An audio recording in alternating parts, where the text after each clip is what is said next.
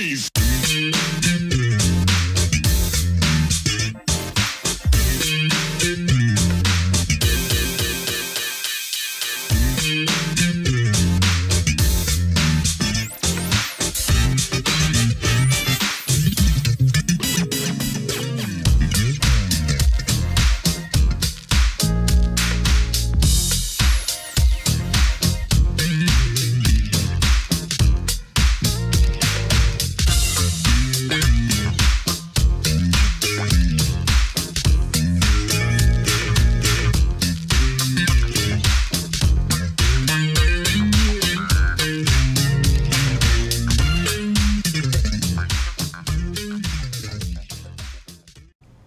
The new compilation, as I mentioned in the beginning, is Cosmic Relief, Groove Healing, and Verbal Remedies. And on that one, I really like Row and Let's Ride and Hold Your Voltage.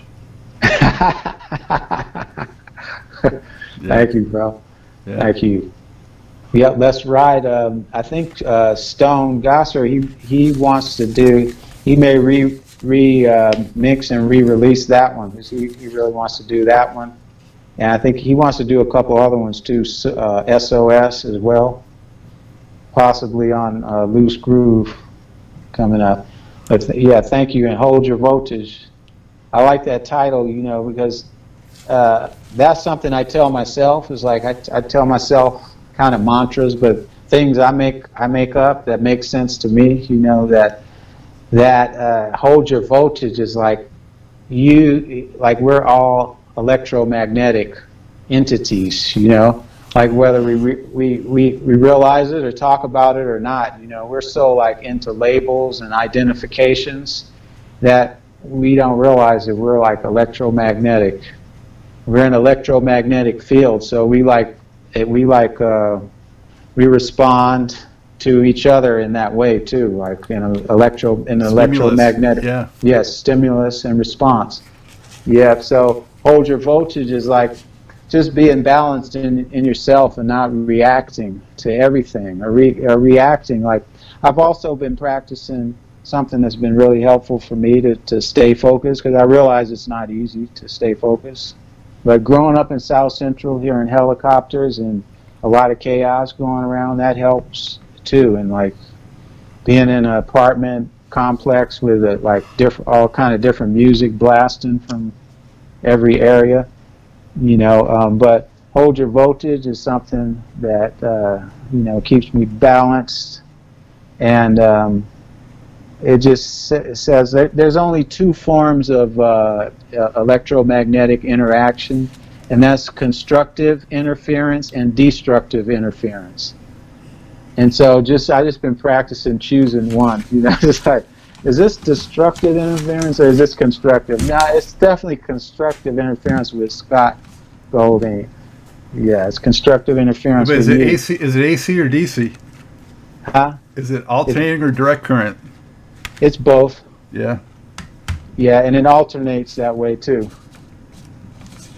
Alternates back and forth. Yeah. And so, yeah, it's like a flow, just like not taking yourself off of the flow. You know, my path has nothing to do with anything anybody else is doing, really. You know, so if I react to something somebody else is doing or saying, then I'm like, I'm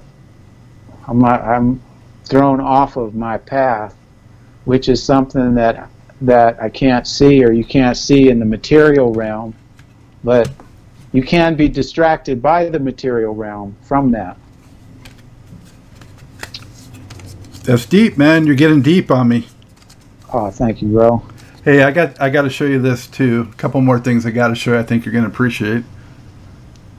What is that? That is. Can you see it? Yeah. That's, what is it? Mega Nut? What is? I can barely see it. It's Black Master, the Illuminati. Weapon of choice, handwritten by you with a signature. Oh, that's a, you know, there's a funny story about Illuminati. That record is, do you have the one with the green cover too? This is the only one I have. Oh, okay. I Let me think. see. Yeah, I don't have the. Yeah, I don't have the commercial release. I just have this one. Yeah, because there was Let me show Illuminati. this. Illuminati. It's available, and you know, that was when at the beginning of Pro Tools we were recording that, and it was after Loose Groove has split from Sony 550. So it was no Loose Groove, you know, it was no Loose Groove anymore. We didn't have a record deal after Loose Groove split off with Sony, basically. So we didn't have a record deal. So we were recording, and the guys that we were recording with, it was in the beginning stages of Pro Tools. To make a long story short, they lost everything. They lost all the tracks. Oh man. Yeah, so all I had was a rough mix of everything, and that's what the album is. It's just a rough mix. So I played the rough mix for Norwood and Fishbone, and he was like, "I'll put that shit out." And so yeah, he put it out on Nutsacker Live, and yeah, so that's what happened with that. But that's all from just a rough mix on CD. That's where that album is from. And a lot of people like that album. They think they'd like say, "Oh, it's so lo-fi." I'm like, this is just a rough mix from CD, but they like it though. Yeah, I like Strawberry. Yeah. Yeah. Let me tell you about Strawberry, too. You know, Trevor Lawrence. He does a lot of. He plays with Dr. Dre. He's playing drums on that. Oh, really? Yeah, he does a lot with Dr. Dre. He played on his whole album. But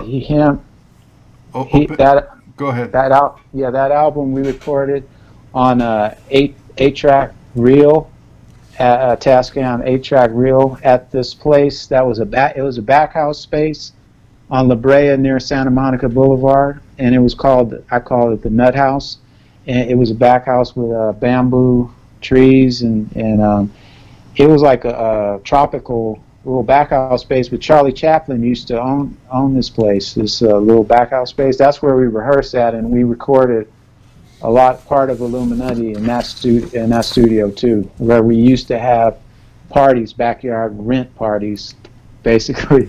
And a lot of bands were formed in the Nut House, including Chaka, the hip hop orchestra.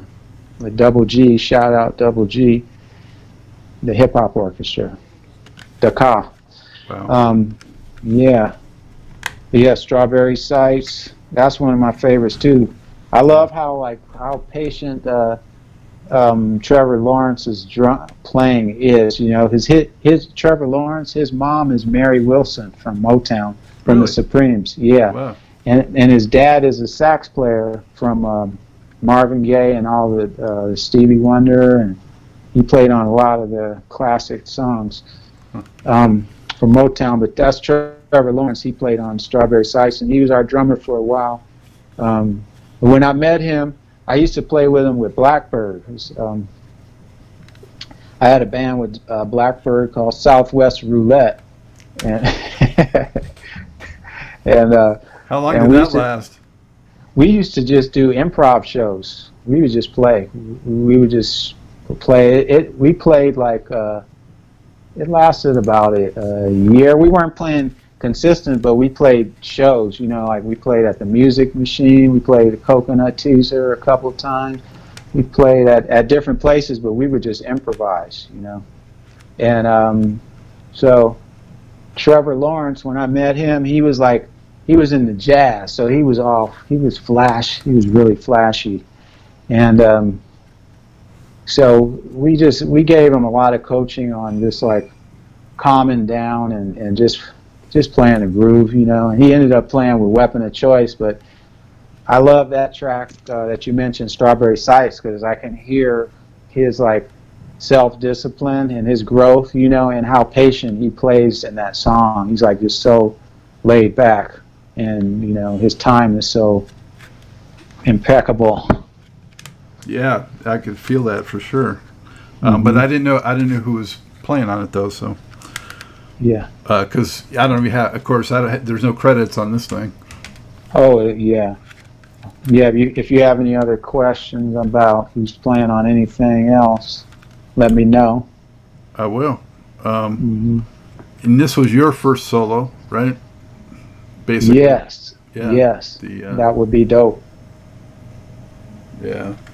How'd you feel about going off on your own and kind of being, up front more for the first time? Well, I felt fine. It's all been a continuous process for me because I've been doing all along up until this very day exactly what I've been doing since I started, which is I still practice, I still create. That's what experiment. That's what I love to do. When people like to jam, that's how Weapon of Choice started. We would jam together, and that's how we created. A lot of those songs was from just jamming. I love to jam. I love to create. I love to play. I still do all those things. And so that's where what zone I'm in. I don't know. Does that answer the question? Yeah, I love hip hop mystic. Hip hop to mystic. Yeah, that is a jam. Thank you, bro. Yeah, that one. Fish is playing on that one. That's one of those ones that first time I heard, I was just like, "Whoa, this is a groove." Thank you. Yeah, I thought it should have gotten, some more attention. Well, it's a lot of tracks I think should have gotten more attention by more people, but that's one of them. Yeah. Thank you. That inspires me to revisit that because I have the session and I can do something with it and put it out again in a different way. I'll put a whole nother twist on it for sure. Well, also, it's hard to brain nutrition. Yeah, brand nutrition. Yeah, that's nutrition. With my brother Arik is playing guitar on that. And then Satisfaction is like kind of, it's a little more poppy than like some of your stuff, but it's still funky. Oh, thank you. Yeah, Matt Chamberlain is the drummer. Yeah. Yeah, Matt Chamberlain plays with everybody. He plays with Alanis Morissette. What's the young lady these days? She's got black hair. I can't think of her name. But Lana Del Rey. And Jewel. He plays Macy Gray. He plays Tori Amos. He plays on everybody's record. But he played on our first record too. He played on the part you thought in You Owe It To You. There's a live the potty chant, the Nutmeg potty chant. There's a snippet of that in the beginning of the intro of You Owe It To You on the first album. That's Matt Chamberlain playing on Nutmeg potty chant too. So yeah, he's playing on Satisfaction, and we recorded that one in Seattle at Stone Studio Litho. Swing Like Nuttin', that's another yeah. We Can Swing Like Nuttin'. Yeah. That one's jazzy and funky. Yeah. I love all the styles, It's fascinating to me. I was just listening to Duke Ellington. You ever heard his Nutcracker Suite? No pun intended. Duke Ellington Nutcracker Suite. I don't know offhand because I don't know. I mean, I don't know his catalog that well. Whoa! Somebody told me he's in the Guinness Book for the hugest catalog, of published songs. But yeah, if you check that one out, that's amazing. Amazing healing medicine. Yeah, that's some sonic medicine right there. And the whole album is on YouTube also. I'll have to check that out. Yeah, but Swing Like Nuttin'. I love that song too. Yeah, and it seemed like a lot of the records you like kind of lean toward putting something a little mellower at the back end of them. Like a lot of your records have sort of a jazzy, mellower kind of closer. Yeah, it's just sort of a dynamic balance, to the record. I don't really like things to be one-dimensional or predictable, to where it's going to be expected. Like And you can hear the first bar, you can tell what's going to happen, or after the first chorus, you can tell what's going to happen after the rest of the song. You know, I always want to put something in there to add that unpredictable chaos element in there. You know, I look at it as danger, which is reality. You know, which is what is exciting to me about Funkadelic is the danger element of the. You know, when I first heard the music, it sounded dangerous, you know. And looking at the covers and, yeah, the whole thing. Yeah, not, you know, in more ways than one, though, you know, but musically dangerous because you could tell these guys are just going for it, and they're just feeling it. They're just playing it. They're not thinking like, oh, wait a minute, is this going to be cool if I play this, you know, or are they going to like this if I play this or sing this? They're just feeling it, you know. The emotions are in motion, you know. And so that's the dangerous element, though, that makes that magical brew, you know, so impactful and effective, you know, when others hear it. You know, there's this thing that I like to say, Lonnie, when I talk to people about music, and for me, it's always been, I listen to music to get stimulated, whereas I know a lot of people say that, oh, I listen to music to chill out or relax. Maybe sometimes, but mostly I want to be stimulated, and you can be stimulated in so many different ways. Mm-hmm. You know, it doesn't have to be that you're getting hyped, but, you know, intellectually, in your soul, whatever it is, have it move you and get stimulated by it. You know, don't be passive with it. You know, and that's why I like challenging music, and music that might keep you off balance or throw some people off balance, like you're talking about, where it changes up. Yeah, that's a beautiful way to put it, too. And that's what I listen to music, too, for, is stimulation. You know, there's certain songs are stimulating and healing, but songs have always saved me, you know. Music has always saved me from whatever it was, you know. There was a song that could save me from it, you know.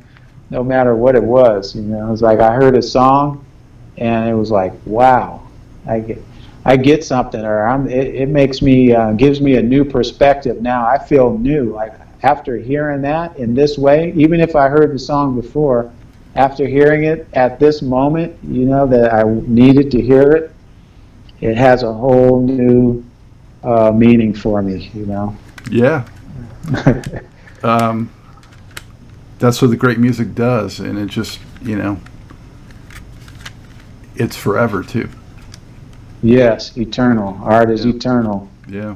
Yeah, energy is eternal too. Like that's the thing I think that you know, it's like energy. Anybody that ever influenced me is a part of me, whether they're physically here or not.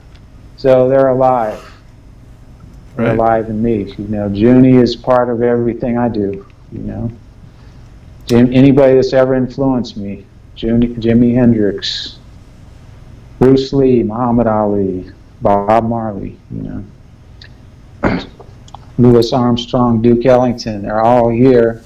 It's energy, you know. It's like really energy that's like energy that is having this conversation. It's not the physical matter that's having it, you know. We can't see that part, but where's that part go, you know? Where was it when you were, when's the earliest you could remember in your life? In my life? Yeah. Like probably around 3 or 4 years old. Yeah. But they're just little, blips kind of. Uh-huh. Yeah. So if you can remember back then when you were a whole different entity, physically in the material, but you're still attached to that memory. What is that? That means you're eternal. That's evidence to me, because you went through that from this, you know, a small to the size that you're at the present size, and you still have a memory over that whole period. That, you know, I don't know. That's just something I thought about recently. I was like, wow, that tells me, because I had a close friend that just transcended, drummer, Bluefoot. Oh yeah, yeah. Yeah, and he's an amazing human, but I feel like I'm connected with him is I can have conversations with him and everything. Is I tune into, it's all about frequency. Like we're tuning into a frequency right now. You dedicated a track to him, right? Absolutely, Funky Fridays, which he was one of the vocalists on too. Yeah, and so I think that people are eternal. Also, we're taught that we're one thing. Like people identify with their, like I'm this physical thing. I'm Lonnie. I'm a musician. I'm a bass music teacher. Whatever. I did this. I did that. But what we are, you really can't even see, or you really can't even quantify what we are. And we're like not something that can be labeled, but that's where we're at. That's the reality that we live in, is of labels, a reality of labels. But I think the music, though, consciously and subconsciously taps into some of that. Yes, absolutely. Yeah, it does, and it taps into our physiology. Literally, the music heals. Like the house parties, people were actually getting healed by the carbon-based records spinning around with the needle. This is all carbon-based, which is the essence of life, and everything in life is carbon-based. It's in everything. So the records, the turntables, the wax is carbon-based, and the needle, carbon-based, was healing people, actually healing people in the house parties. And I've been healed by records many times. Yeah, just bringing back memories of those. I used to go to those house parties when I lived in Los Angeles growing up, and packed, and just sweat boxes, and just the music was just, funk was in its heyday, and those parties were amazing. But dripping sweat in there, and I want to mention another track on that record, Lonnie, before I forget about it. Long Way Back. And this brings to mind like someone that hasn't been mentioned, and maybe I'm off base, you can tell me, but that track, to me, I hear influence in it from like not only Funkadelic, but all the way to like an Average White Band kind of groove, Yeah, I'm influenced by Average White Band too. Absolutely. Love of Your Own, Schoolboy Crush. Schoolboy Crush, yeah.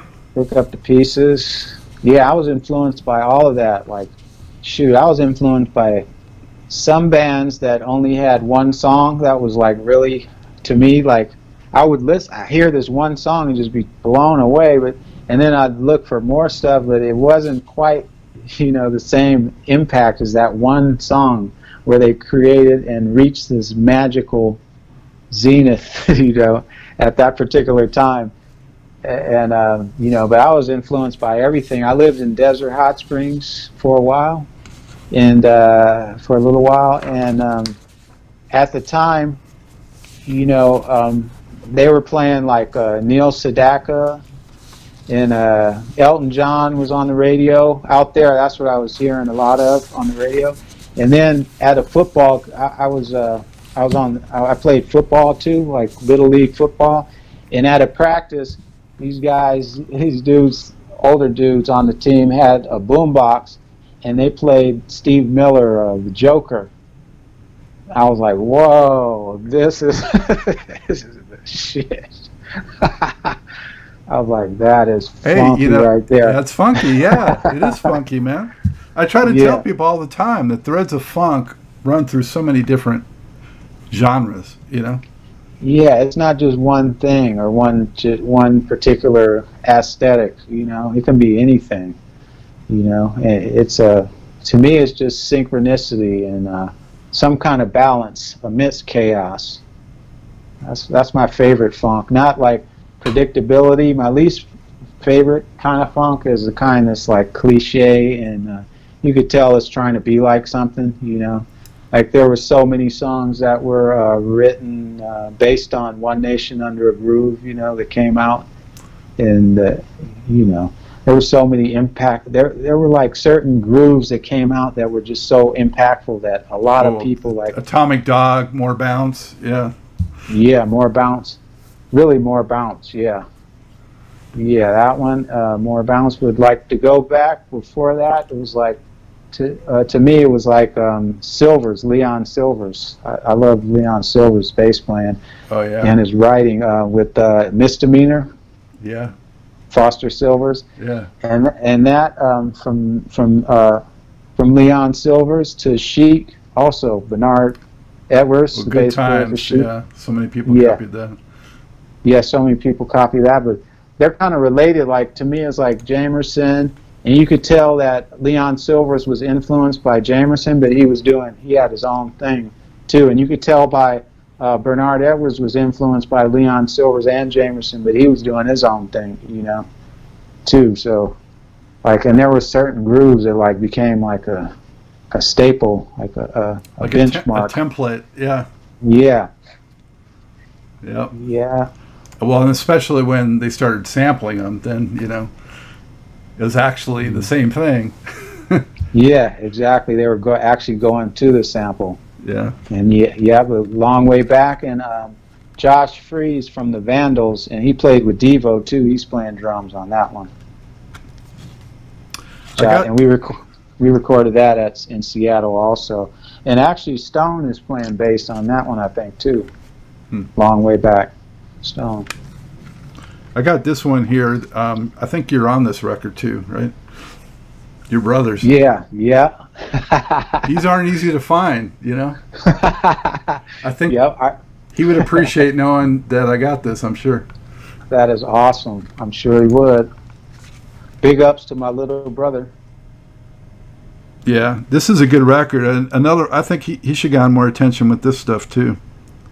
Yeah, some stuff just like people ain't ready for it, It's like they're so used because like we're non-conventional, We like to do our own thing. We like to not sound like the whatever we're influenced by even, I don't want to sound like what I'm influenced by. Really, I'm inspired by it, but I don't want to sound like it. I don't want to sound like I'm trying to do that. I'm not trying to do anything. I'm like influenced by that, but I'm influenced by Zappa and all kind of other stuff also, Duke Ellington. So I'm going to incorporate everything and not trying to focus on honing in and narrowing myself down to like, oh, I got to sound just like this. But yeah, Cameo I was influenced by too, Yeah, that's not a bad thing. Cameo was awesome, and I seen him live too with Jonathan Moffett. Yeah, I saw what was probably their first West Coast show at the Palladium in Hollywood, like in '77 or something like that. They were wild. They were like Fishbone before Fishbone. Yeah, and Larry Blackman was the drummer, huh? Yeah, he was singing and playing the drums. He's an awesome drummer. And their guys, they were. I mean, it was frenetic. They were all over that stage. Yeah, and they were choreographed too when with their activities. So this was they weren't. Well, it didn't seem very choreographed. It was kind of like organized chaos, a little bit like P-Funk when I saw it. Yeah. Wow. It might. Yeah. That's cool. Yeah. So many great bands. It was like a lot of bands, like Fatback Band. They actually had the first hip hop song on the radio. A lot of people think it was Rapper's Delight, but it was actually King Tim III from the Fatback Band. Yeah, that's a good track. It was the first hip hop song. That was a dope track. Yeah. Groove, and I Like the Girls. That didn't sound like nothing else, It's like I like that kind Bill of Curtis, funk, yeah. Oh, L. Curtis Mayfield, exactly. Like, yeah. Tripping Out, all that other stuff. And yeah, Bluefoot told me that something I didn't know about Curtis Mayfield's band, but Curtis Mayfield's band were like pretty much youth that he like mentored. They were like kind of his nephews. As the bass player was the son of the singer of the Impressions. One of the singers in the Curtis Mayfield's Impressions, which was before Superfly and stuff, but that was the bass player. Lucky was the son of his partner in Impressions, and the drummer and the guitar player, they were both brothers.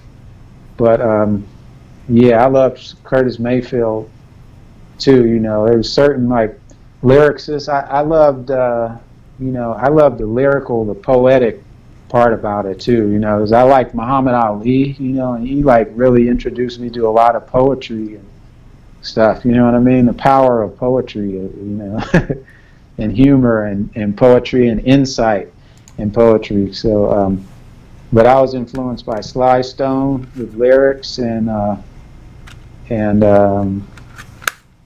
Curtis Mayfield. Curtis Mayfield, very unique style and sound. You know, that's when you're talking about trying to, you know, take in influences but have it come out as something original. Mm-hmm. He's an original for sure. Yeah, and so many people were influenced by him, including Jimi Hendrix, and you know everybody else with that his guitar playing and his vocal style, his songwriting, you know, everything. He's so influential.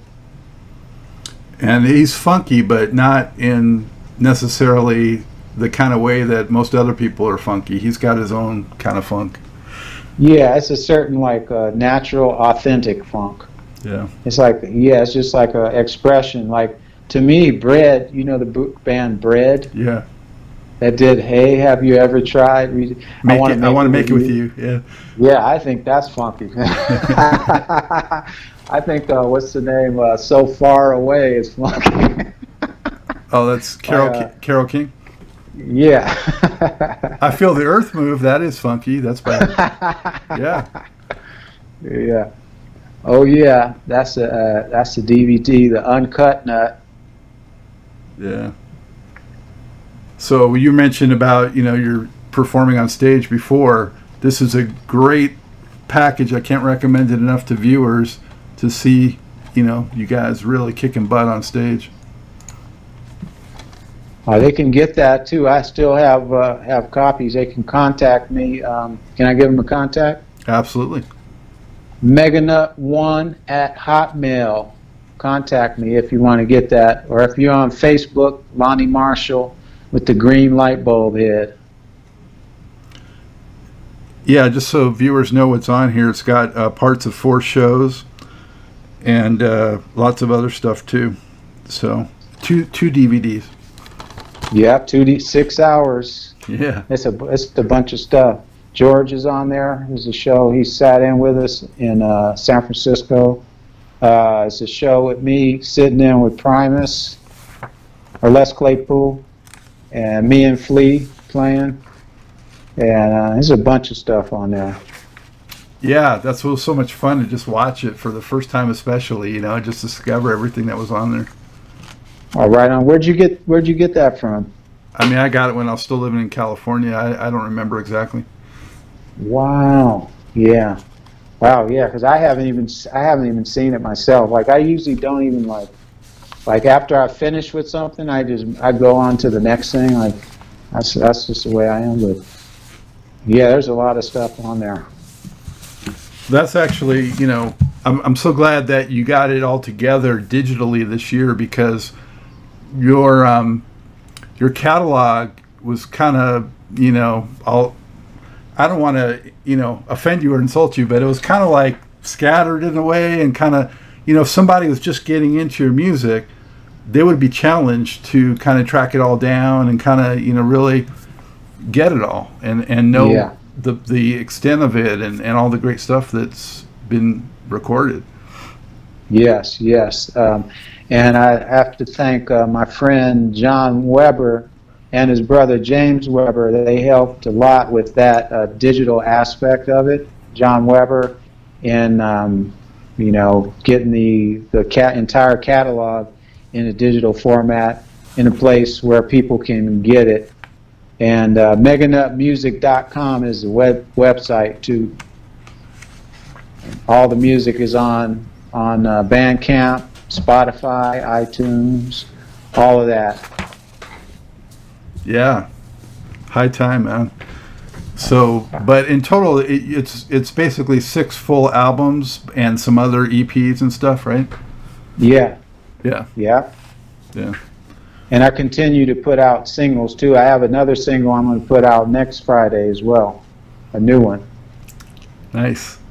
And today, actually, a song I wrote for Trulio Disgracious years ago. Norwood just released a Trulio Disgracious song that I wrote called Who in the F Are You? I have a version of that on a CD of theirs from like quite a while ago. From Trulio? Yeah. It's like a 6-song EP or something like that. I don't have it. It's sit in another room somewhere, but yeah. Uh-huh. I don't even know for sure who's on that particular one, but yeah. Yeah, well, I'm playing bass on this one. Norwood singing and a lot of other people. Cool. I know they just did like a live stream not too long ago. I didn't get to catch it, but it was good to see that they were, keeping it going. Absolutely, yeah. Norwood's good for that, for definitely getting people together and finding a way to keep people in that sandbox, playing with each other, so that people aren't perpetually afraid of each other, So yeah, so that's really inspiring to me about Norwood, Yeah, I've been talking to him. I'm hoping to have him come on to do an interview too, but he's hard to nail down. He's always on the move, it seems. Yeah, he's on the move. He's a busy man. Yeah, I'll get him on. I mean, he said he wants to do it, but it's just a matter of working it out. Yeah. So looking forward to that. Yeah, he'll do it. So before we wrap this up, and thanks so much, man, for spending all this time. Appreciate it. You're welcome. Thank you. What is there anything you can look back on to this point? I know you said you don't like to look back, but I'm gonna try to. I'm gonna force you to a little bit. Well, I didn't say I don't like to look back. I say I usually don't. Like look at what I did. Like if I did a video or something like that, I don't really look at it, and I'm moving on. Or if I do a song, if I spend a certain amount of time on a song, and after I've done it, I'm like, wow, this is gonna make a difference for people, and I put it out. I'm like, on to the next song. That's what I'm focused on. Always forward looking. Yeah. But I like to look back too. So where are we going? Well, I wanted to know if what would you say was like your most unforgettable musical experience? Is there anything that like stands out, whether it was a particular show or hanging with a particular cat, or are there one or two things that just kind of, man, I did that or that happened? Well, the thing that blows me away, and the one instant, is George Clinton introduced me to Sly Stone as a young genius. That has to be the tops. When was that? That was, when was that? That was in the 2000s. It was like after like early 2000s. So after the Mammoth recordings that never saw light of day? Yeah. And I would say another would be, I did a residency at a big LA happening spot called Michelle's Triple X, which was Peanuts, and Jay-Z shouted it out on one of his songs.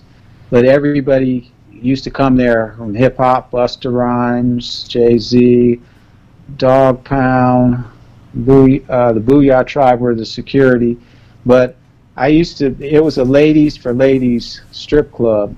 Mike Tyson used to come, but so I used to play with whoever came, and the band was called One Nut Stand, and it was all improv. But my intention was just to have people hold a groove enough to where somebody can get on the mic and freestyle. Let the ladies freestyle.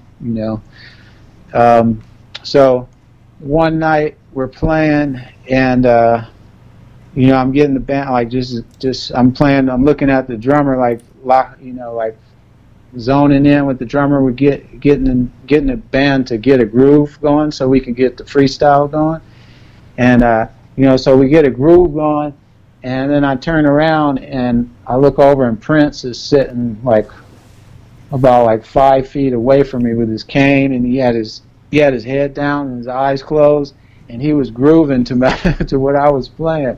And I was like, I felt like I was having an out-of-body experience. You know, I'm like, what is he? Wait a minute, you know, this is I can't. This is unfathomable. And he was into it, and so people were like really panicking. They were like coming up in my face, like saying, "Prince is over there," you know, like, you know, "Hey, Prince is over there," like getting up in my face. And I you know, I said, "Somebody freestyle." I don't know, you know, I know why I said it then, but, you know, if I had the opportunity again, I wouldn't have invited anybody to freestyle. But this guy got on the mic and started rapping, and Prince got up and he just walked out in like grand fashion. You know, he's like walking. Like, what year do you think that was, Lonnie? That was had to be like, I think that was like around 99, somewhere. Yeah, it might have been 99. So he was...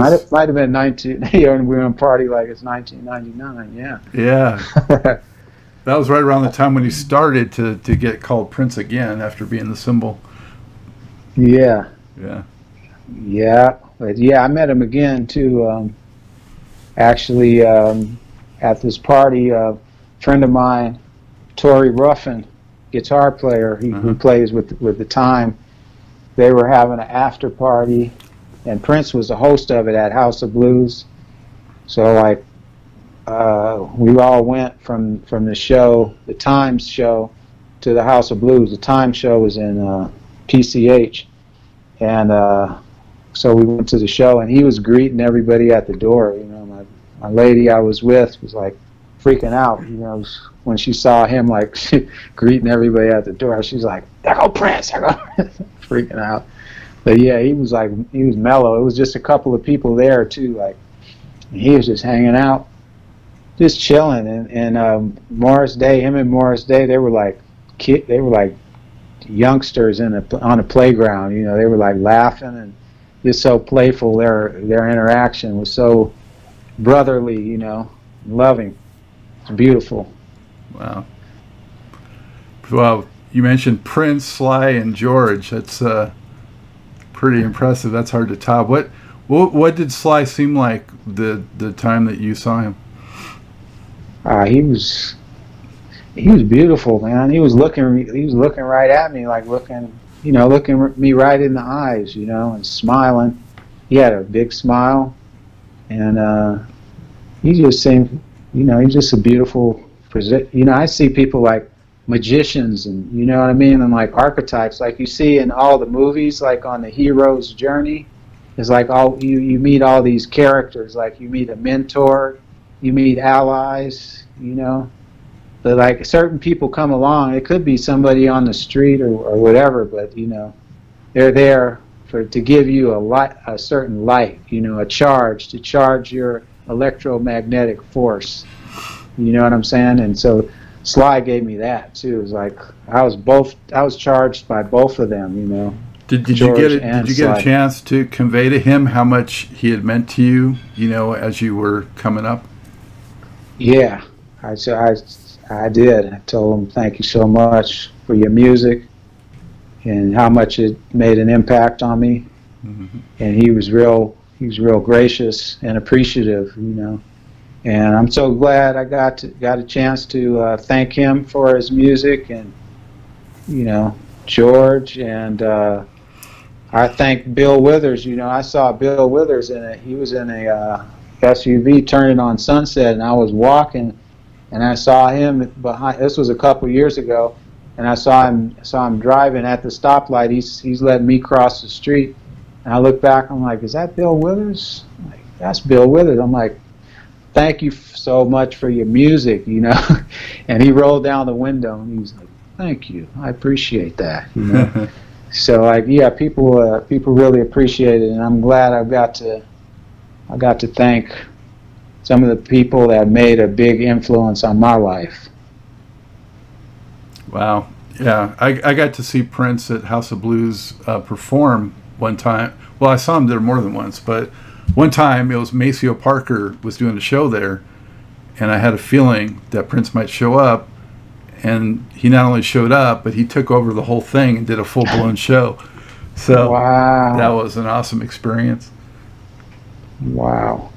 Yeah, he's incredible. It's like incredible that we got this. I'm so grateful to live in a time where those people are here, you know, and and we witnessed and experienced those people, you know.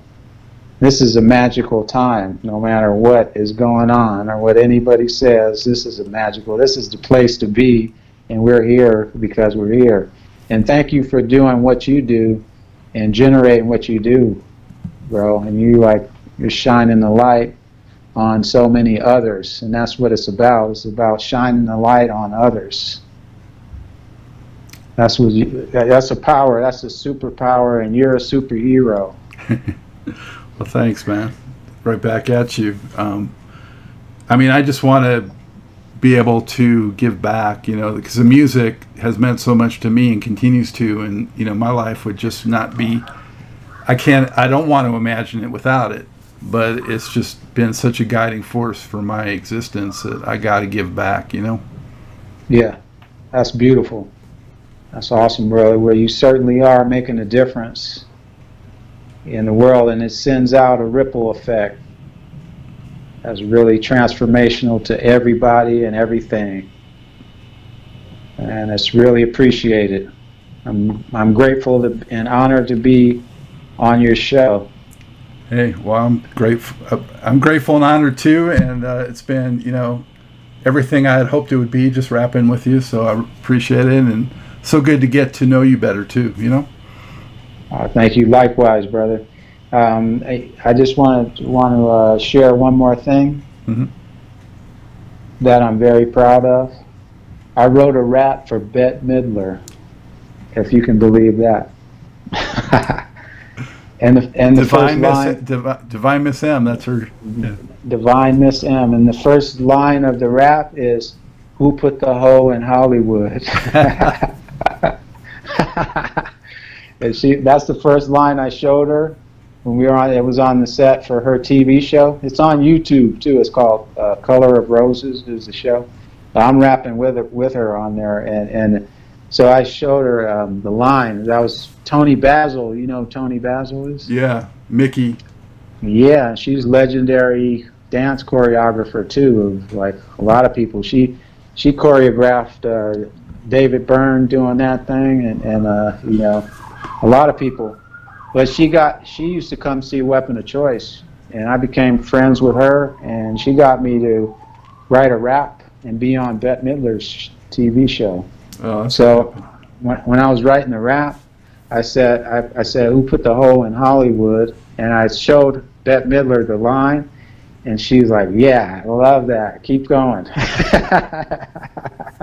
So she let me keep going. So yeah, I'm very proud of that too. Even Bette Midler's funky, you know? Yeah, she's funky. That's wild, man. You've gotten your toe dipped in like all kinds of different little ponds, you know? Yeah, you know, like it comes from, I think, not fitting in. You know, it's like being that I grew up not fitting in, I can't help but stand out. So I have to always stand out, you know, just automatically, you know, and just naturally means stand outward in whatever my vision is, you know. And so, like, my vision is play. Is rooted in play, really. And so Tony Basil used to come see me play. Chili Peppers used to come see us play. A lot of people used to come see us play and got influenced by us. And I feel blessed and grateful. And it's all from the magic of play. Yeah. Well, your play is my weapon of choice, you know? Thank you, bro. I love that. Do you think that the band, you might get the band out under that name again once, you know, this pandemic ends and all that? It's possible. You know, I played a show with the original we don't play. We haven't played like consistently a lot in LA because I didn't want to oversaturate playing, you know. And a lot of different members are doing a lot of different things and families and stuff. But the original members, Keefus, who was my main collaborator with Weapon of Choice, he just emailed me last week. So, you know, anything is possible. I did a show a couple of years ago, which was the last Weapon of Choice we did at an event in LA, and Keefus played with us, and Mary Harris, who was on the Hyperspice record, she also played with us, and Jelly Bean was there, and Mark Cross, keyboard player, Weapon of Choice. Yeah, Mark Cross, I went to middle school with him. He's a keyboard player, and he sings also with Weapon of Choice. Me and him started playing around the same time, too. We went to the same middle school. Yeah, Mark Cross, he's putting out music, too. He just put out an album. Check him out also, Mark Cross. Mark Cross. Well, I hope you get back out there so maybe I get a chance, you know, to see you again. So. Oh yeah, I'm gonna do it. We're gonna do it, definitely. We're gonna do it. We're gonna make. We actually had a show booked before this thing happened. We had a show booked. Yeah, but we had a show booked for April, I think, and it got canceled. So, but yeah, we're gonna get back to it, and you know. I haven't left the playful zone, you know, so I'm still right. I'm going to take up right where I left off, you know, and take it all the way to another level. Well, the only thing I like better than the stage is new creations, you know, so keep them coming. Oh, thank you, bro. Thank you. Yeah. I got one coming next week, so I'm going to keep them coming. Thank you. All right. Is there any other? Did you cover all the websites and all that stuff? We got it all. We got everything. Meganutmusic.com is the website, and Meganut Music, one word, is the YouTube channel. Check that out. Lonnie Marshall on Facebook. Lonnie_Marshall Instagram. Lonnie Marshall Twitter. Check it out. All right. Peace to you, man, always. Thank you so much, Lonnie. All right. Peace and love to you, and peace and love to everybody out there tuning in. Much love, Scott. Thank you. Thanks, man. Hey, back at Truth and Rhythm headquarters. Thank you for joining us on another magical ride with Truth and Rhythm. Whether you're watching or listening, as always, thank you so much for your continued interest and support. Be sure to subscribe. Go to YouTube. Go to the Funk and Stuff channel. That's where Truth and Rhythm lives and breathes and thrives. Also, goodies here like TIR Quick Takes. And if you subscribe, you know what? You get the show before anyone else. It's free. If you love jazz, funk, R&B, soul, you can't miss it. Pass it along. Tell a friend. Tell family. This audience is growing, and it is a beautiful thing, all coming together for the love of this great music. Also, if you can throw us a buck or two, we could use the support financially, keeping the lights on, keeping the servers going, all these expenses. If you can help support the program, whatever you can give, much appreciated. Go to the funkandstuff.net website, and on the right-hand side of every page, you just click and you can donate through PayPal, credit card, whatever. Very easy to do and so much appreciated. And if you do a sizable donation, I will mention you on the program. Also, drop me a line. Email me at scottg@funkandstuff.net. Let me know who else you'd like to see on the show, what you enjoy about the music. Let's just kibitz and talk about stuff, you know, talk music. You'll find that I respond very quickly, and I much enjoy the rapport and the camaraderie and the interaction. Always remember, this is your show, The True Music Lover. So for now, that's all the time we have for this one. It's a wrap. As always, Scott Dr. GX Goldfine saying, keep on vibrating to the rhythm of the one.